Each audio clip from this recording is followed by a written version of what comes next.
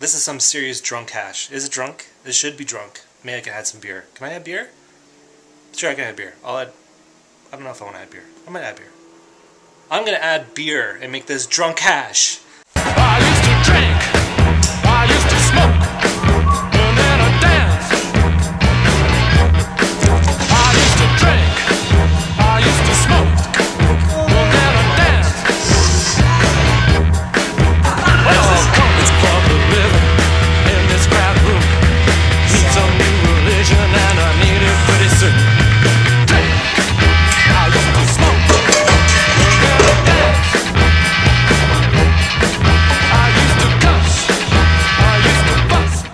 Welcome back to a brand new episode of The Drunk Chef. I know it's been a little while since I've been doing any videos, but I'm up at the cottage for a couple days off, actually a couple weeks off, which is going to be really nice, and I'm going to make a nice drunk breakfast / lunch hash, and this is how you do it. So again, it's a breakfast hash. You want it nice and hearty, so I've got a bunch of potatoes, pepper, garlic. I'm going to use a bunch of eggs to finish it off. Some vegetable oil. I've got a bit of pork belly here. I'm going to use some sausages, paprika, jalapeno, onion, and a bit of salt, and we'll need some pepper too at some point. And yeah, let's make ourselves some hash. So obviously to cook we need to get a little bit of a fire going here, so let's get that happening, maybe? Hello? Excellent. So what we want to do is build a bit of a fire. We don't need flames. What we need is some nice hot embers. So I'm not going to build a massive fire here, just a small fire, and get a log going, and then get a nice base of flames for heat.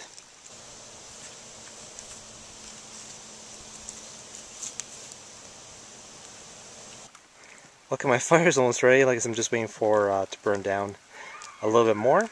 And I've got basically everything here. Basically I've got half an onion and some pork belly. I've got a couple sausages.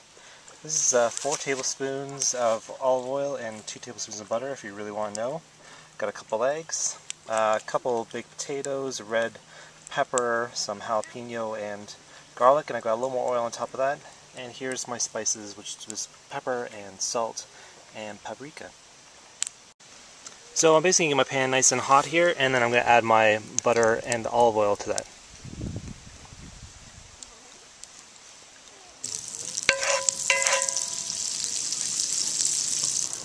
Awesome. So to that I'm going to add my onion and my pork belly. So I'm just going to let this cook for a bit in the olive oil until the onions soften down, maybe a couple minutes. So it's been a couple minutes, my onion's getting soft, and my pork belly is also starting to render out a little bit. I'm going to add my vegetables to that,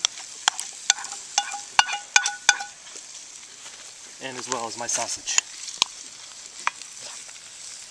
So I'm adding the sausage to this as well. I'm going to basically cook this for about 10 minutes, while everything sort of absorbs some of the oil and starts to get a little crispy, and then we'll go from there.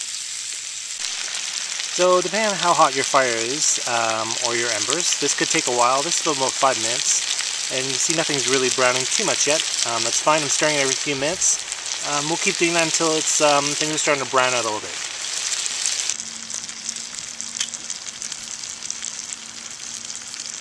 So to this I'm going to add my spices. Give it a bit of a stir. I'm also going to add a bit of beer.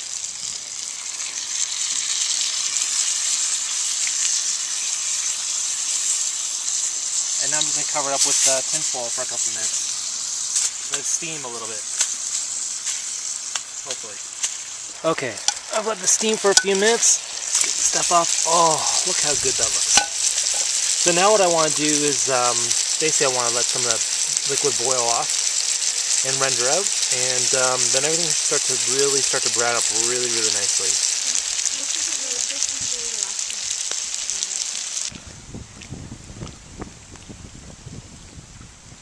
And like I said, finally I'm going to add 3 eggs just on top. Okay, my eggs have almost set up. I think this is pretty good. By the time I get back up to the cottage, they should be perfect. So let's go on up and serve it up. So here's the final hash. Smells good. Now that I'm inside, I can actually smell it. How is it, girls? You've had some already. Delicious. Good. You should make it. I did make it. No, not you. These people who are watching. Oh, okay. Anyways, I hope you enjoy yours if you ever make it. Yeah, See you next time.